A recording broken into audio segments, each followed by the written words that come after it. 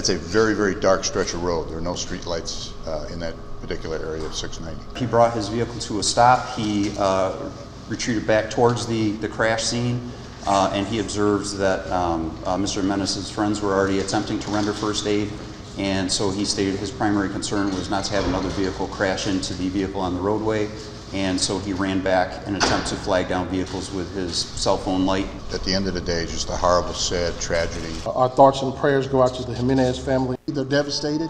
Anytime you have someone's life, snatched away from you like that on an evening where he's probably returning home or from some kind of event that we all do in the evenings, and to find that individual is not coming home again, is to be expected that they're devastated by this loss.